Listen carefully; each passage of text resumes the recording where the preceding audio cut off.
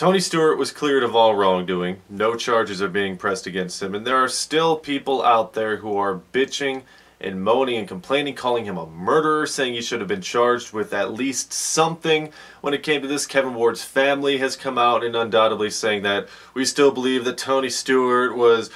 hey, your kid ran 2/3 down a hot track, okay? He ran 2/3 down a hot track while on marijuana. Enough marijuana, the toxicology report said, to impair his judgment.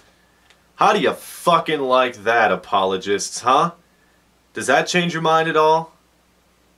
Oh, well, it's just marijuana. You know, marijuana doesn't make people angry. Marijuana isn't going to impair somebody's judgment. He was racing fine. I mean, how could that do anything? Okay, so if you're just going to let that one slide, if you're the kind of person who would have the inclination to let that one slide, let's just say that your son, your daughter, and people are going to cry sensationalism. I don't care. Fuck you. Let's say your son, wife, daughter, whoever is injured in a car accident, and it is revealed that the person who hit your son, wife, daughter was high on marijuana at the time. Would you just let that little fact slide? Would you be just a little bit pissed off if the cop said, well, yeah, he was high on marijuana, but bullshit, get that shit out of here? Yes, you would be upset. You would be incensed, in fact. So you cannot take that out of play here. And the grand jury didn't take that out of play.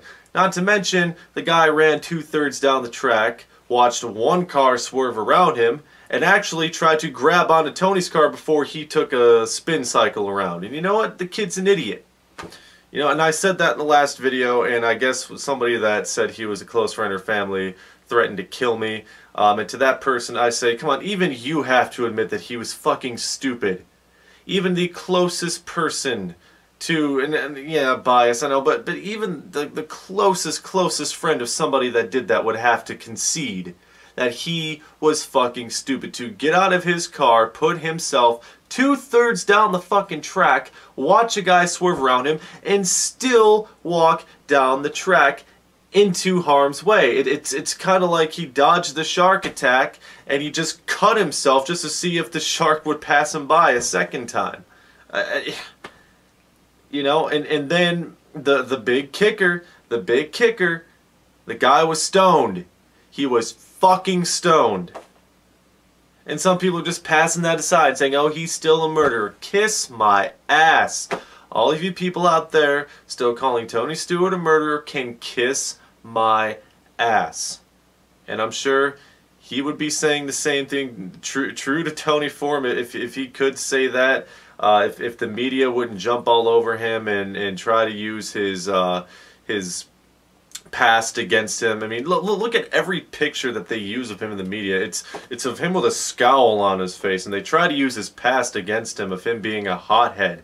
You know, if they wouldn't use that against him, I'm sure he'd be saying the same thing. Okay? It is an unfortunate incident, like everybody's been saying. I'm not saying anything new. It is an unfortunate incident. It's sad that it had to happen, but it could have been prevented. And the onus was on Kevin Ward to make sure that that incident did not happen, not Tony Stewart.